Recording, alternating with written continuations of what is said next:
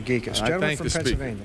Mr. Speaker, members of the House, in the section of Harrisburg, Pennsylvania, which is lovingly known as Uptown, there is one of the nicest institutions in the whole area, Kesher Israel Synagogue.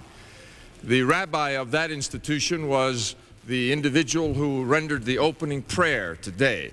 He is recognized, as was many of his predecessors, as leading citizens in our community. This particular rabbi is recognized for his learning and his teaching in various parts of the Talmud and the Hebrew scriptures, and is recognized not only as a teacher and a learner, but as one who influences others on a regular basis. He and his wife and children live in that very same area, very close to their synagogue. He is close to the heart of our community. I thank the Speaker. Gentleman's time has expired. Gentleman from Texas.